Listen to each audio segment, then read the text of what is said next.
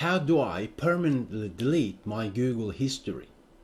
In this video session, that's exactly what we're going to learn.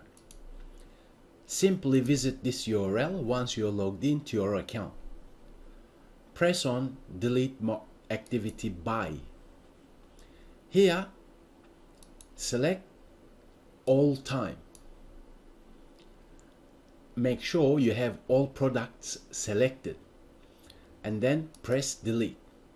It's going to give you a final warning saying these will be permanently deleted from your Google account, including synced devices.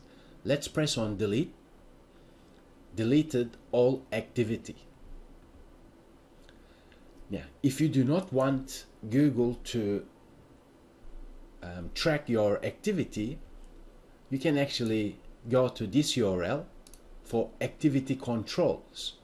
And here you can toggle, as in pause. Let's pause this.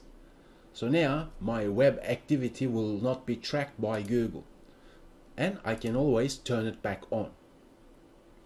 That's for web activity. Then we have location history, device information, voice or audio activity if you're using Google's voice search, and so on. YouTube activity, and so on. Okay, so you can actually pause Google tracking your certain activities through activity controls, so then you don't have to delete your Google history.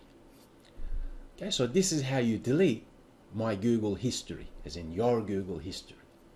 I thank you very much for learning with me.